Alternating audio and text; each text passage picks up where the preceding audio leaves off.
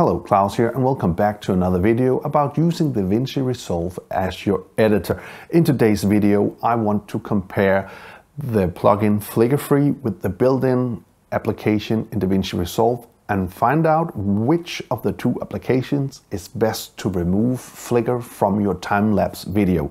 So let's get right to it. Let's go to the Edit Suite.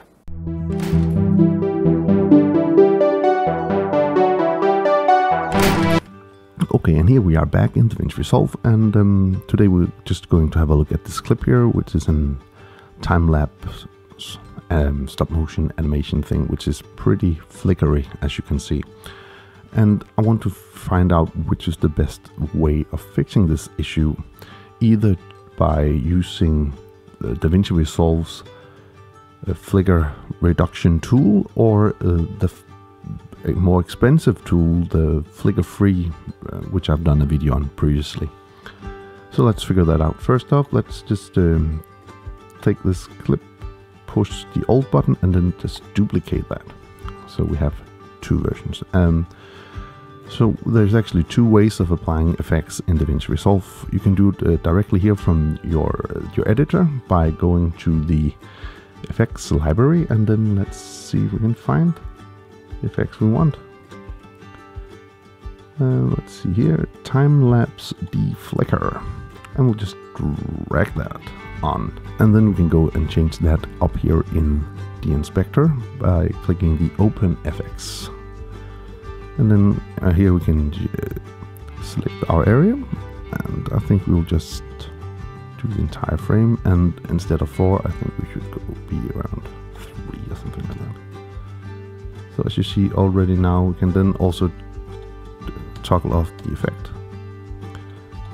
right here and toggle on, and you can see that's already better. So let's try to do the same effect but using Flicker Free, and then of course we can do this also in the Color tab.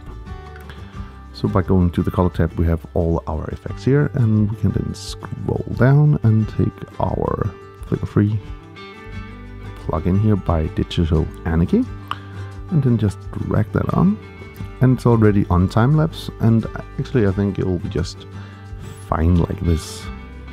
So no reason to change anything here actually. So, and here we'll see that that's also pretty good. So again, I think it's I mean, if you have DaVinci Resolve, you might as well use that, even though the Flicker Free is a little bit better, but not that much actually, I think. So anyway, this was just a short video test, so hopefully you found this video useful. If you did, please hit that subscribe button, give the video a like, share it with your friends if you think they'll find it helpful. Until next time, keep filming, keep learning, and keep sharing.